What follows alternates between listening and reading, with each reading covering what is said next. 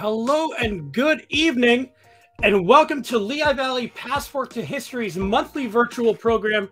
I'm your host, George Wacker with Lehigh Valley with Love Media. This series airs live on third Tuesdays, and we take about 30 minutes or so to highlight a different theme and discussion from the night's participating historic sites. Lehigh Valley Passport to History, you can see lvhistory.org right in front of you, is a partnership of 50 historic sites and resources in and around Pennsylvania's Lehigh and Northampton counties. The group helps to promote local tourism and shares historical activities, events, tours, and exhibitions throughout the valley. You can see a lot of things that are going on here. Lehigh Valley Passport to History is funded in part with funding received through the County of Northampton's Hotel Tax Program, the Lehigh County Tourism Development Grant Program, and the Institute of Museum and Library Services. Visit lvhistory.org for more information. Tonight's program explores the Northampton County Historical and Genealogical Society's virtual tour of Easton for Jewish heritage, past and present. We have Sarah E. White, the Community Engagement Coordinator, here. Hello, welcome. Hello, everyone. Thank you so much. I totally messed that up. Can you? And I apologize. Can you tell me again? Tell me the proper title of the full virtual tour. Yes, my name is Sarah White. I'm the Community Engagement Coordinator with the Northampton County Historical and Genealogical Society, and the full name of the tour is From Past to Present, a Jewish History Tour of Easton, Pennsylvania. And people can go to, and we're going to put the link in the comments, and we're going to have a QR code for people who can take the whole tour. We're going to just go over, kind of cursory, go over some of it. It is very in-depth. Can you give people a little bit of an explanation of how they can take the virtual tour themselves? Sure. So I'll give you a short introduction and a short how to go about getting access to the tour. And then we'll turn back over to George, who will be the master of the PowerPoint tonight. That's right. First, I would like to, on behalf of NCHGS, extend our deepest thanks to all of our community partners and our supporters, to George and to Lehigh Valley Passport to History, as well as Elizabeth Rosen from Congregation B'nai Shalom, who wrote the original tour that we have adapted. Rabbi Joshua Trachtenberg of blessed memory, who wrote an initial history of Easton's Jewish heritage in 1944, as well as our members, our visitors, and our guests who have been wonderfully patient with us as we navigate all the intricacies of virtual programming in the midst of this pandemic.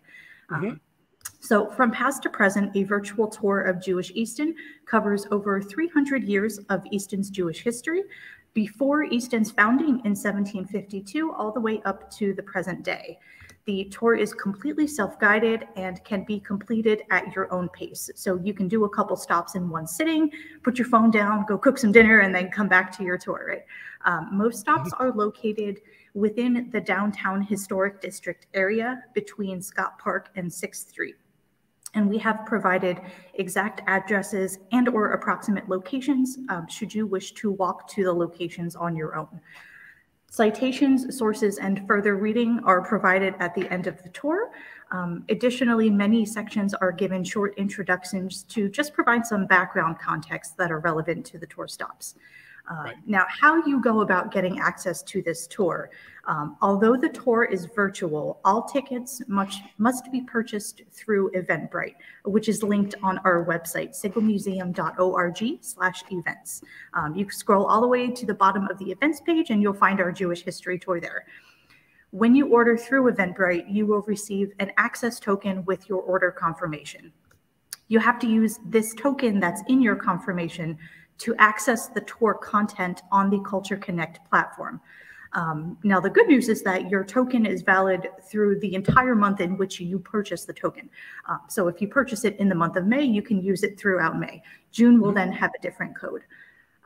So it does seem a little bit complicated, but it really helps us from a membership standpoint and from a public engagement standpoint to see who is using our tours and whether or not they're successful. And if you do have any technical troubles, please don't hesitate to call the museum. We're all very knowledgeable about how to access the tour content. So we are here for you. And going through it on my own, I mean, I can't speak for everyone, but it was very easy for me to get access and go through it. So, without further ado, I want to get right into it and turn it over to you. Like you said, I will be handling the PowerPoint here. So, Sarah, I'm going to turn it over to you now. You are in charge. We're going to begin with slide number 1. All right. So welcome everyone to a very shortened version of our tour of Easton's Jewish history. Jewish presence in the Easton area dates back over a century before the city's founding, which is remarkable considering that Easton was founded in 1752 before what is now the United States was even the United States. Our Jewish history begins with Scott Park, overlooking the confluence of the Delaware and Lehigh rivers. In the 1650s, Dutchmen from New Amsterdam, or present-day New York, were exploring the area that would become Northampton County. Among those explorers was a group of Jewish refugees from Brazil who had made an agreement with the Dutch West India Company to stay and settle in New Amsterdam. This Brazilian group was the first established Jewish community in North America. On November 29, 1655, 3 of these explorers requested permission from the West India Company to travel and trade along the Delaware River. Although their request was denied, they were granted permission to send 2 others on a different expedition. This is where Easton's Jewish history begins. And the photo here we have, I don't have an exact date off the top of my head, but all of the credits and sources and permissions to use the images are found within the tour. So this is a very early, I believe, a charcoal depiction of the confluence of the Delaware and Lehigh rivers. Next slide, please. The 2 explorers who were granted permission to travel from New Amsterdam, Isaac Israel and Benjamin Cardoso, likely pushed through to the confluence of the 2 rivers. The census records from 1780 indicate 103 taxable men living in Easton, of whom at least 11 identified as Jewish. That equates to roughly 10% of the village's population. These statistics are fascinating in that they indicate that in revolutionary Easton, relative to its size, of course, Easton was more densely populated by Jews in proportion to its total population than any other American community at the time. The census also shows us that these men performed essential jobs for a new village, including the professions of baker, smith, mason, lawyer, and tavern keeper. Next slide, please. This photo shows an early depiction of the Temple Covenant of Peace. Unfortunately, this structure is no longer there today. It was believed to have been the first rendition, if you will, that was located on Spring Garden Street in downtown Easton. Now, when the synagogue moved to 6th Street between Pine and Ferry Street, if you are there today, it is unfortunately is a now empty lot.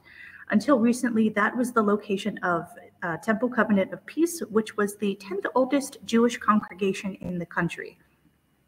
Although the location at 6th Street between Pine and Ferry would have been beyond the boundaries of 18th century Easton, it serves as a good starting point for a discussion of early religious life in this small frontier village.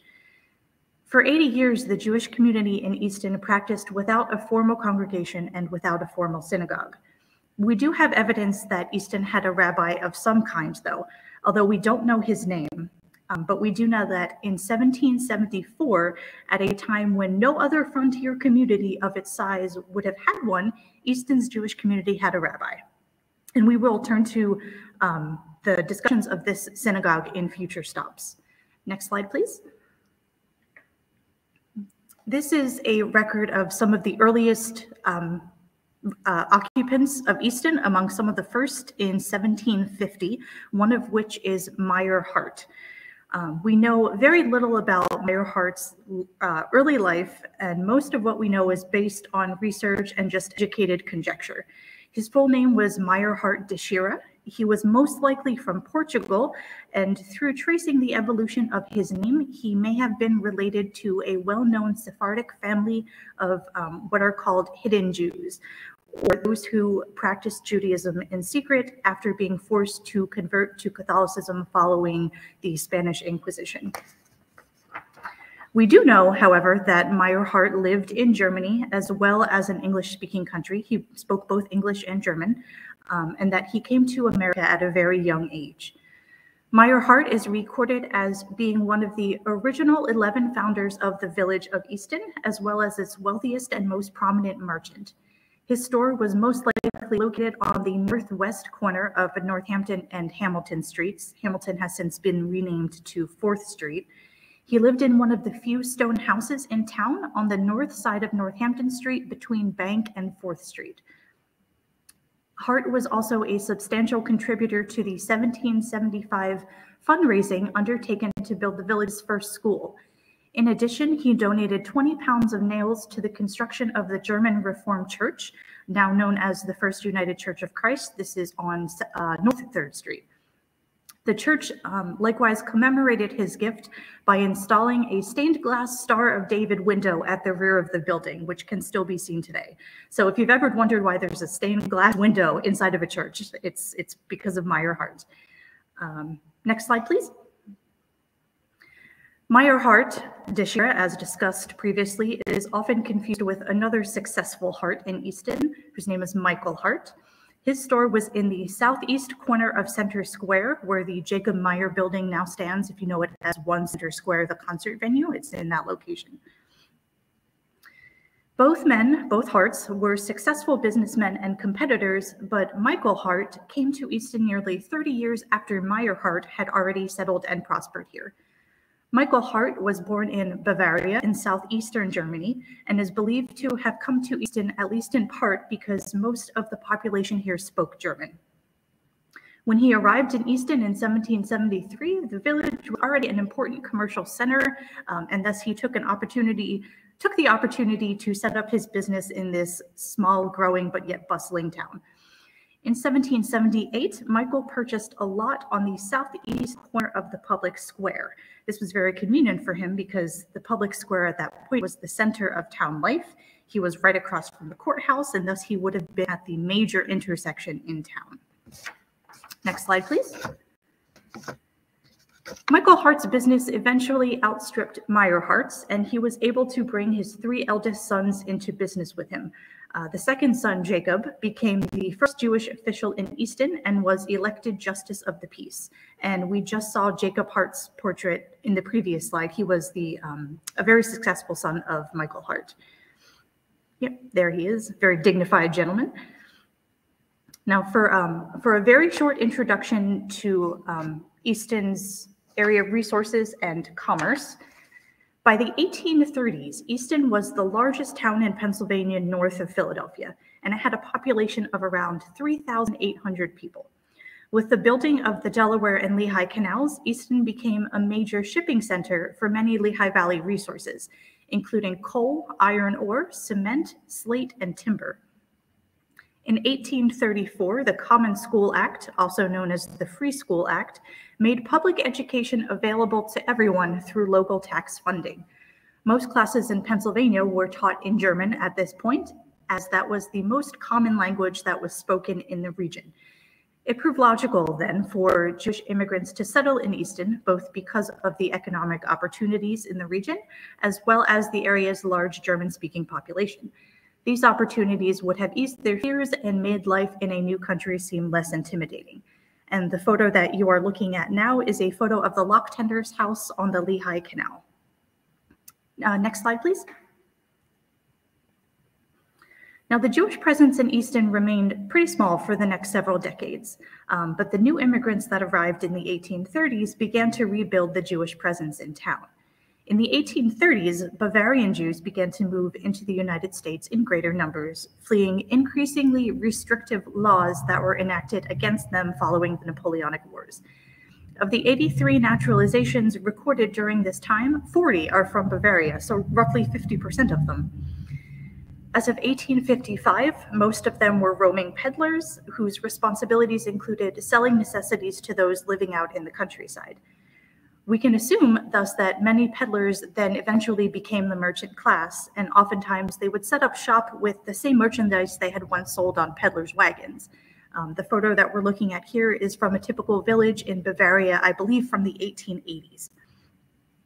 Next slide, please. So this background information leads us to the location of Moses Menline Cigar Store on South 3rd Street.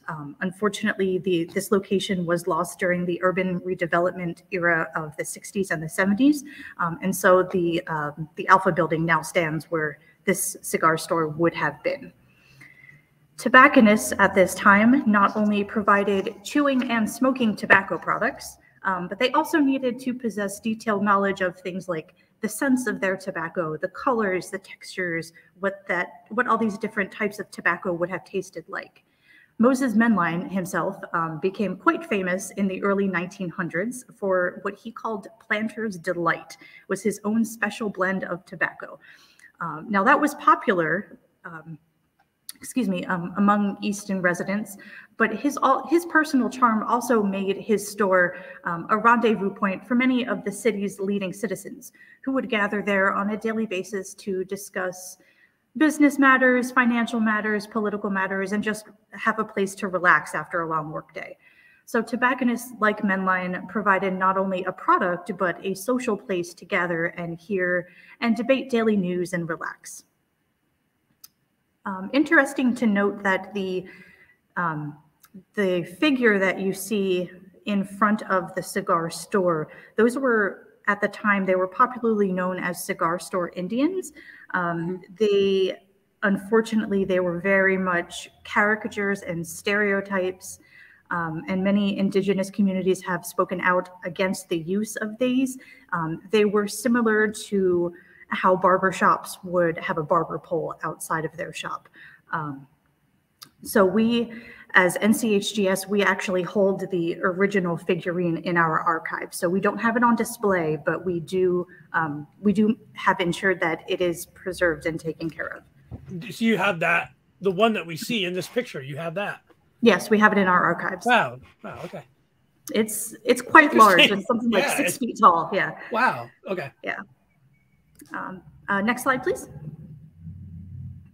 So unfortunately, this photo is not from Easton itself. This is a photo of riots during the kosher meat wars in the early 20th century.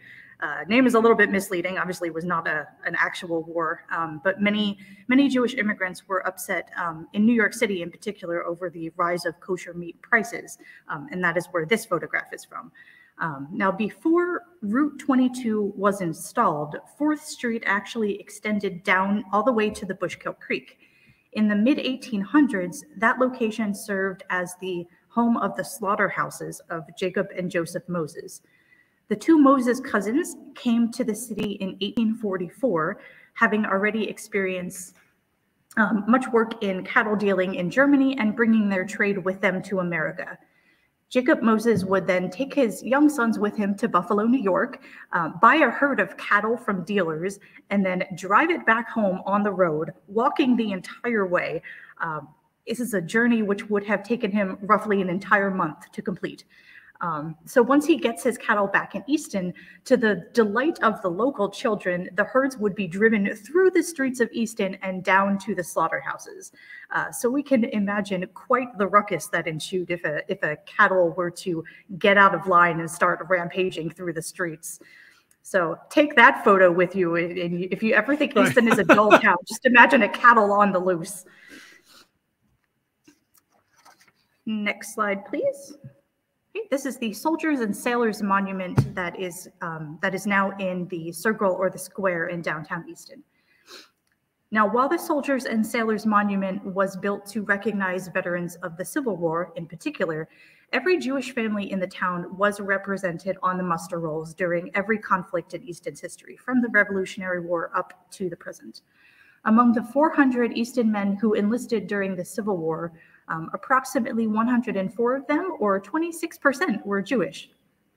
We also know that 72 Jewish men enlisted to fight in World War II, in World War I, and while we do not have numbers, unfortunately, of the men who fought in World War II, we do know that in 1939, the Jewish citizens of Easton founded the Jewish Community Council, which, and I'm quoting Rabbi Trachtenberg here, through its resettlement committee, sponsored the settlement of some 24 German Jewish families, helped to put them on their feet economically and tided them over during the difficult period of adjustment to the American scene. Next slide, please. This is the Abel Opera House. This was located where our Sigel Museum now stands today.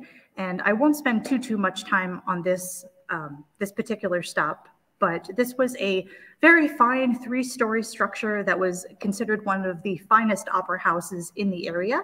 It opened with a performance of Hamlet in 1873. Even today, the Sigel Museum actually retains a painted panel from the Opera House in its second floor visual gallery. So we do have a painted section of the wall that we have preserved that you can go and look at. That's neat. Turn the page here. These may be transposed. I think they're in the right order, but nope, you're good. You're good. Okay. Wait! Before you start, am I looking at where? Is this where the Bayou Easton is, kind of? It is, yes. Oh, yes. Yes, it is. All right. Good work. Actually, these may be out of order. Well, is it this one? Oh, yep. There we go. Yep. There we go. And this is, of course, close. Yeah. We're good. Guys, I swear we practiced this. We're fine. So Jews were also very prominent in Easton's hotel business. Abe Gardner ran the Lafayette Hotel at the corner of Northampton and 4th Streets, now known as the Hotel Lafayette. In 1887, Solomon Strauss, who actually began as another cigar manufacturer, operated the Rocky Mountain House at 6th and Northampton Streets for a time. Solomon's father, Moses Strauss, ran the only Jewish hostel in Easton. The Fourth Ward Hotel, as it was called, opened around 1870 and was located at the heart and the social center of the Dutchtown neighborhood, which we will talk about in an upcoming stop.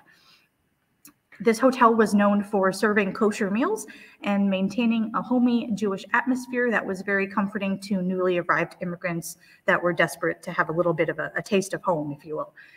Residents of the Dutchtown neighborhood would gather here for parties, and later on in the decade, as East European immigrants began to filter into Easton, they too stayed here until they had acclimated to life in the United States.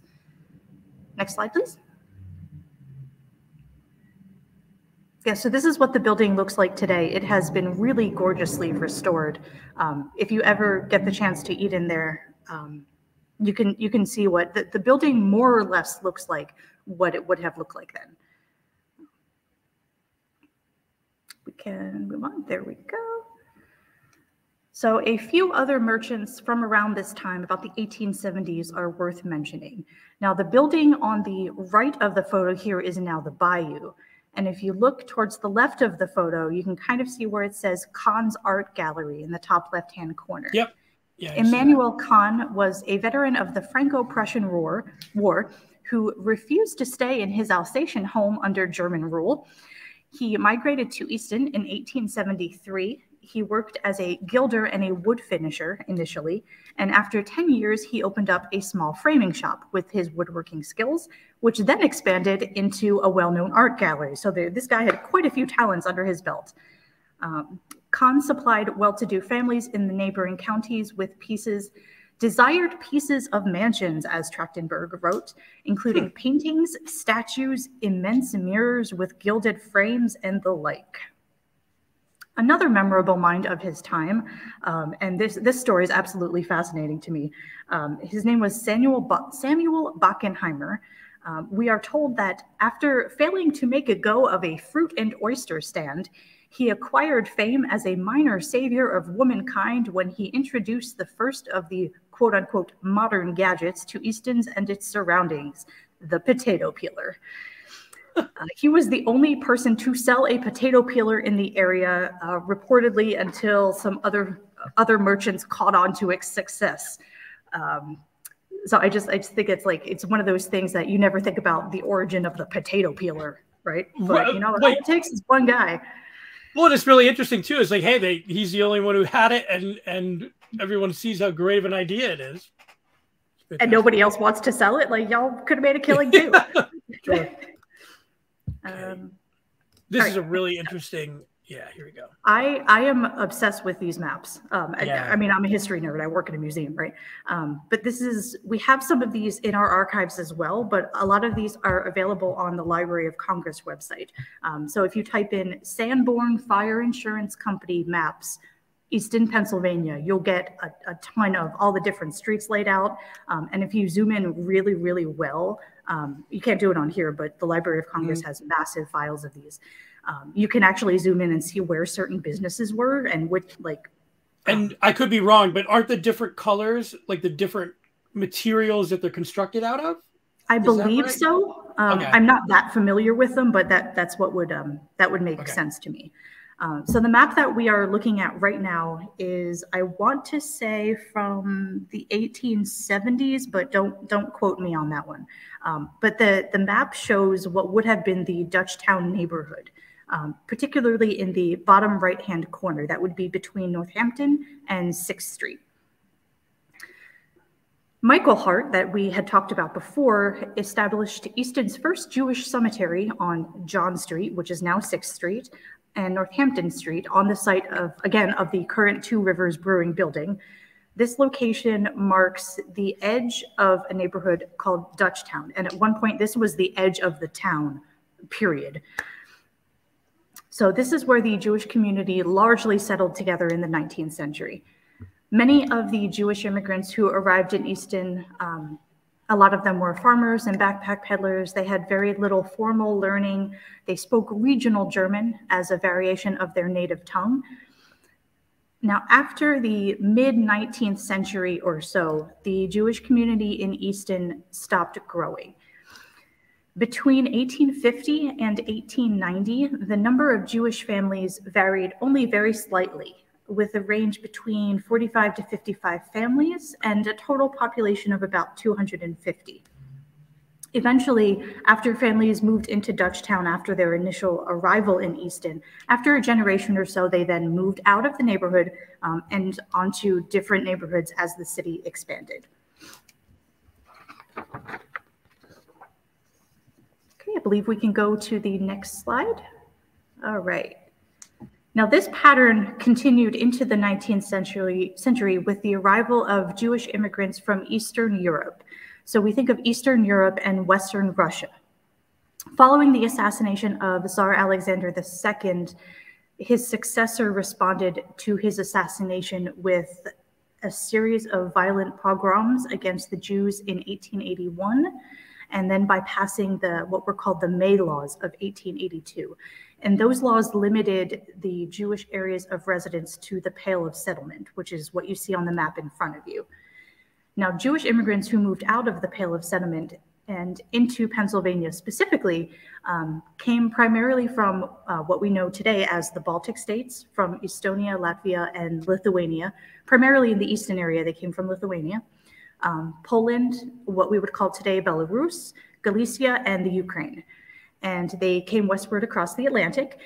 Some of these young men, most from what we can tell, seem to be, would have been in their teens or their 20s and unmarried, came to Easton around 1882. And very likely they wrote back home and encouraged other family members to migrate as well. Next slide, please. Many newly arrived immigrants, as we said, they stayed in Strauss's Fort Worth Hotel in Dutchtown. One of the very earliest Russian immigrants, Daniel Borovsky, ran a boarding house for immigrants on West Street. And Trachtenberg writes that he put them up at 15 cents a night, with hours of sleep strictly governed by his wife, who was in the habit of pulling the pillows out from under the heads of the lazy ones. So if you think your parents are rough on you now, imagine how it was in the 1870s. They would just straight pull a pillow out from under you. And we can, I know we're kind of short on time, so we can just go. No, it's okay. Yeah, we'll continue. Okay. This is a depiction of a painting of a prayer service in Leningrad, I want to say the early 20th century. And Russian Jews differed from their German predecessors in many ways. As Trachtenberg writes, they came from an environment that was far more distinctive and distinctively Jewish, and therefore all the more markedly unlike the one in which they now found themselves. The Judaism that these newly arrived Jews were practicing was based both on folk practices and on a wide acquaintance with literary sources. Now, remember that Jews coming from Eastern Europe had been forced to be very isolated in the Pale of Settlement. Actually, Jews were not allowed to settle in cities or towns with over a certain population. So they were very much forced to live in insulated and isolated communities. So as these newly arrived Jews are coming in the 1870s and 1880s, they are meeting with the German Jews who had come here in the 1830s. And these groups were sort of cool and sometimes kind of bitter with each other. The earlier settlers, the German Jews, at this point, they were very well established. They considered themselves more acculturated and assimilated and very much a part of the American scene. And they wanted nothing to do with the newly arrived Eastern European Jews. There was also a bit of a class issue with the German Jews believing themselves to be like a step above the Eastern European Jews. Similarly, interestingly enough, the Eastern European Jews didn't understand the faith that the German Jews had now been practicing. They considered the Reform movement very watered down, sort of strange and very not unorthodox, not like pun intended. But these differences then led to a split in the Jewish congregation and the formation of a completely new synagogue. Next slide, please. So this is the Temple Covenant of Peace that was on the location of 6th Street between Pine and Ferry.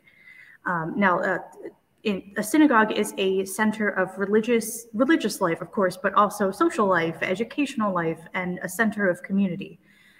Congregation Covenant of Peace, or Brit Shalom, was established on August 26, 1839. It became the third Jewish congregation in Pennsylvania and the 10th oldest congregation in the United States. Wow. So the congregation, as we saw earlier in that sketch drawing, they rented a small house that was likely on Spring Garden Street and worshiped there for several years until they outgrew the space. In March of 1842, members approved a plan to build a permanent synagogue on between Pine and Ferry on 6th Street, and the facade on the outside was actually modeled off of a synagogue, I believe, in Florence, Italy. Now, when it was built in 1842, the congregation adhered to Orthodox practices. That was all that was practiced at the time. In 1870, after a visit to Easton by Isaac Meyer Wise, who was the founder of the Reform movement in America, the congregation members decided to take the synagogue in this direction, thus making Covenant of Peace the 12th earliest Reform synagogue in the country. For 117 years, the synagogue on South 6th Street was the oldest synagogue in continuous use in the United States, which is just incredible that something like that would happen in our very tiny town, right? The last service there was held November 20th, 1959, when the congregation moved to 1451 Northampton Street, and the Second Baptist Church took over the building that we see here. Unfortunately, the building burned down to the ground in 2004. Many debate whether or not the fire was deliberate or not. I can't say for certain. And I don't want to cause any drama on the Passport to History Facebook group right now. We'll move on to the next slide. Okay. Oops, sorry. Okay, here we go. There we go. So in response to the many cultural barriers between themselves and the German congregation, as we discussed previously, Easton's Eastern European Jews took the first steps towards establishing their own congregation called B'nai Abraham in 1888.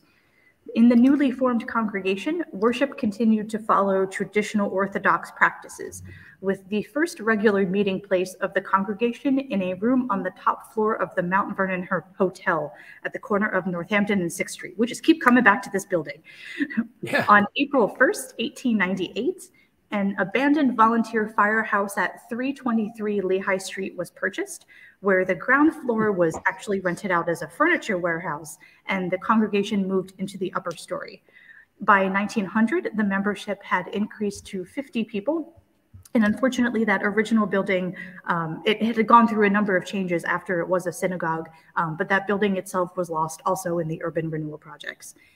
In 1906, just 8 years after purchasing their first building, the B'nai Abraham congregation purchased a plot of land at 128 South 6th Street, which is the building you see here today. I think, no, we can stay at the stop.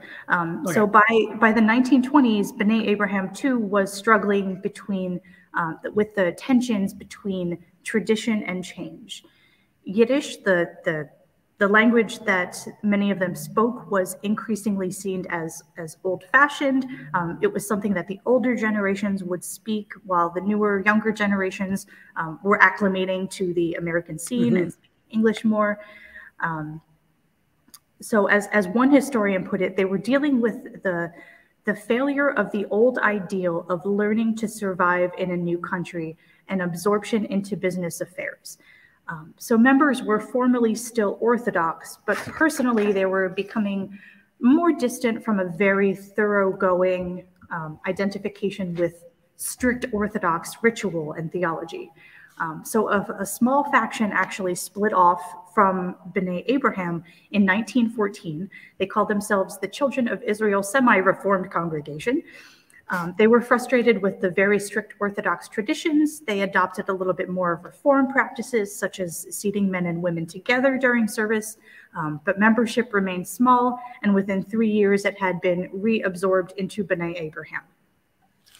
By 1937, a conservative rabbi, not an Orthodox rabbi, was serving the B'nai Abraham congregation, and by 1944, the synagogue had come to regard itself as more conservative rather than Orthodox.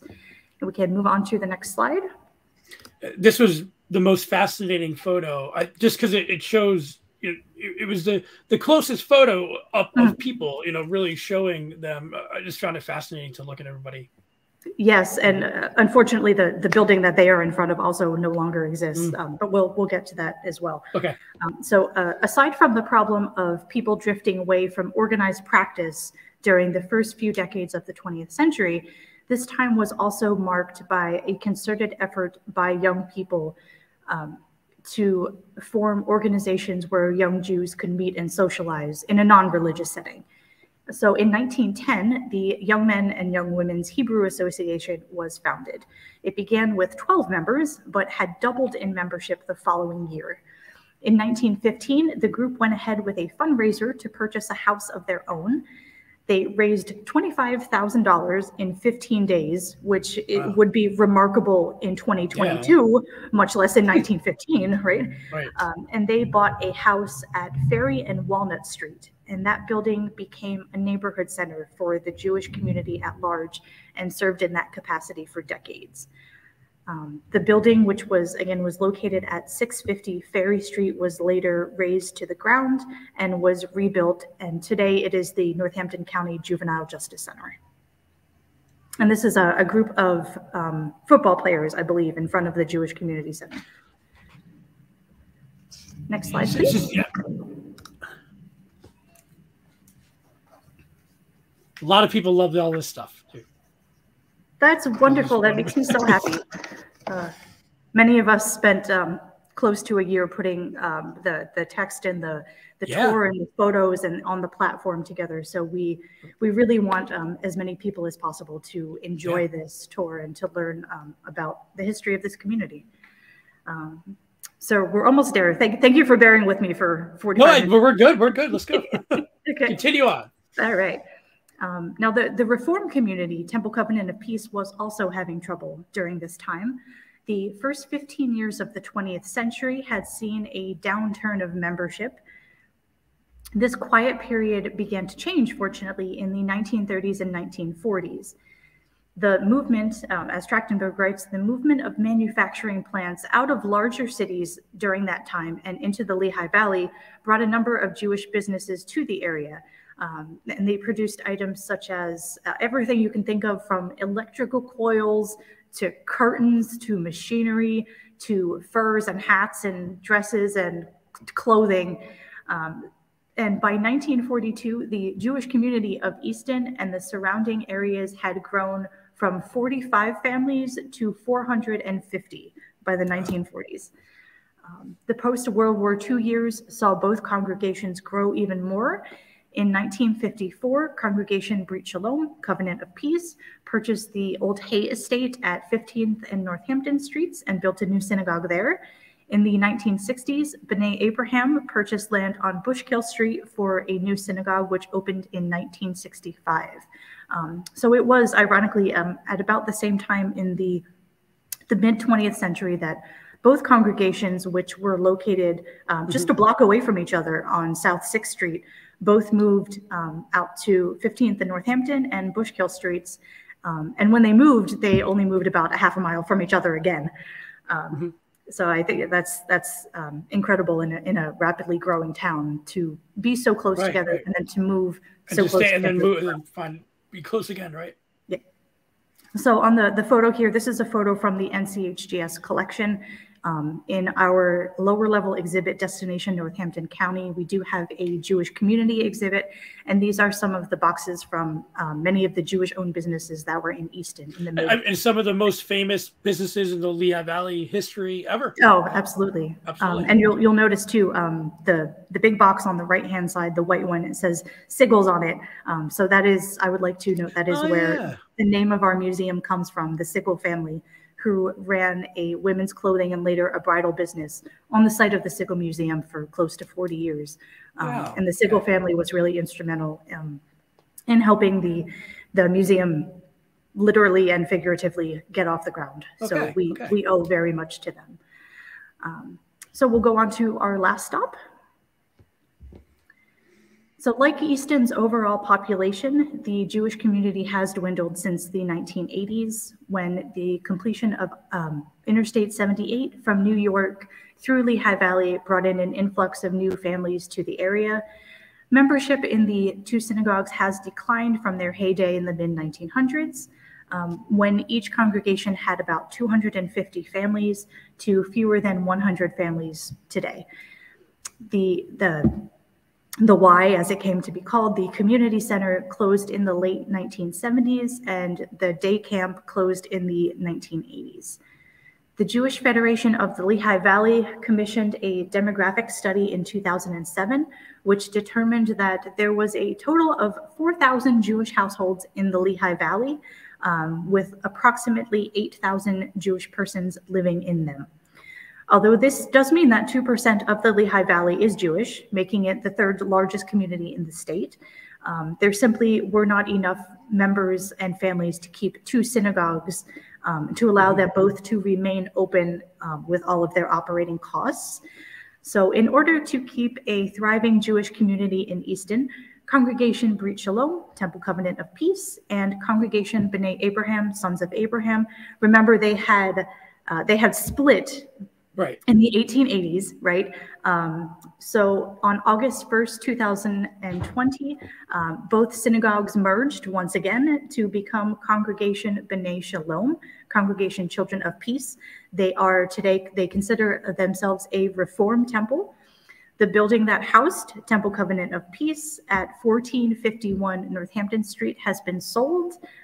Ironically, there was a church on the site now, which I think is one of the great things about Easton, how we, all of our religious communities work so well together and come together and help out each other when we need it the most. So both merged congregations are now occupying the old B'nai Abraham location on Bushkill Street. And Rabbi Melody Davis, who was the rabbi of Temple Covenant of Peace, is now the rabbi for both congregations. And she is very optimistic about the future, quoting that, "I think we will be a much stronger, more vibrant congregation together." And so that is the Jewish history of Easton in 45 minutes.